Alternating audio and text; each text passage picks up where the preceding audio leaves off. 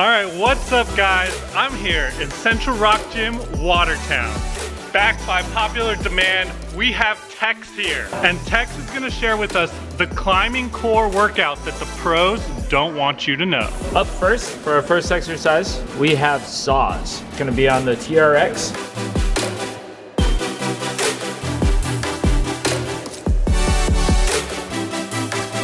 A variation of this is knees to elbows.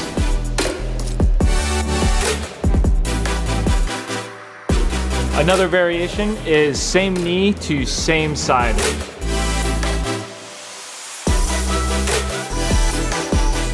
For all of the TRX exercises that we are gonna show, you really wanna make sure that your back is straight as a board.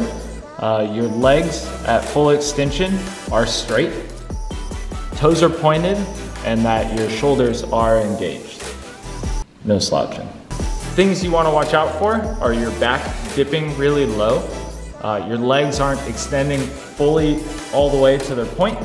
You really want your spine in a neutral position. So basically straight up. You don't want it too far forward or too far back.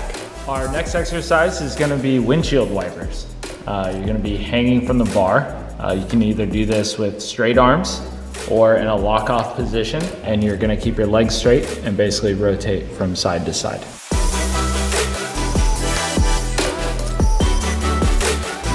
Variations on the windshield wipers, a progression if you can't do both legs straight, to bend either both legs or one leg at a time. What to look out for? You really want your neck to be in a neutral position. I see a lot of straining here or back here. Shoulders engaged but downward. You really don't want them up here. You want them relaxed and back, still engaged, and then really bending at the hip for this. You're bending here, not here. Our next exercise is gonna be bar crunches. It's actually one of my favorite exercises. It has a series of 3 sort of unique positions in it. One center, one to the left, one to the right. And I count those as 1. So you're in a lock-off position, and you're gonna actually bring both knees together, up to the center, out to the left, out to the right.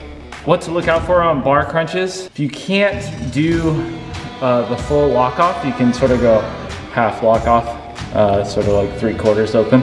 It's really hard to do them all the way straight arm. Really want your neck relaxed on this. A lot of people have a tendency to strain their neck. Breathing is really important during these exercises.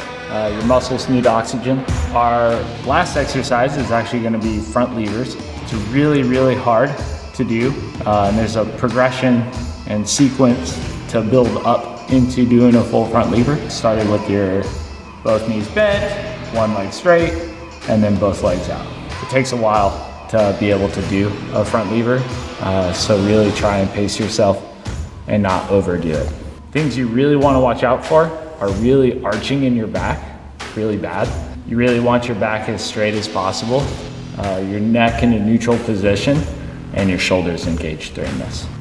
If you can't do it with both legs bent, you really, really want to focus on some of the other exercises, maybe trying this every once in a while, see where you're at. If you're having trouble holding the different positions of the front lever, you're gonna wanna pull into it, hold as long as possible, and then slowly let down.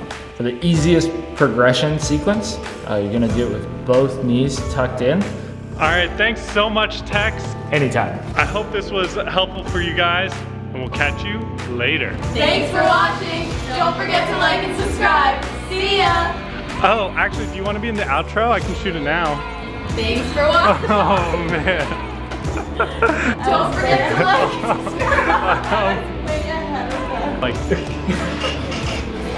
Tex, look at me. Alrighty.